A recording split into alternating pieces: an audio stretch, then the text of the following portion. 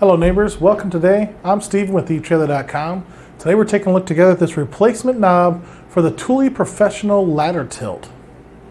Now folks, this will replace one hand knob for the Thule TracRac XT Ladder Rack or the Professional Ladder Tilt. You can see it's threaded in there. It does require install over a T-bolt. That T-bolt is not included. The T-bolt is sold separately. And again, this basically tightens a load stop in place using that T-bolt. That T-bolt comes up through a groove in a channel, and then that would go on it and tighten it down. Well folks, that's going to do it for our look at this replacement knob for the Thule Professional Ladder Tilt.